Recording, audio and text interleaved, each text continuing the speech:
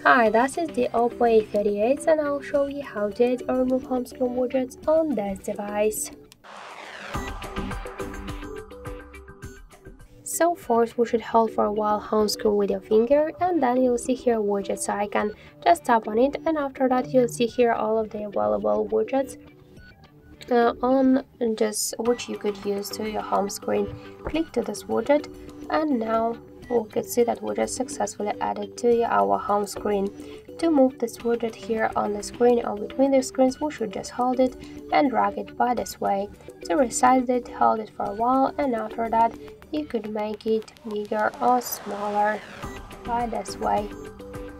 And if you want to remove it from the home screen, hold it and tap to remove widgets. So that's it. Thank you for watching, and if you like this video, leave thumbs up and subscribe.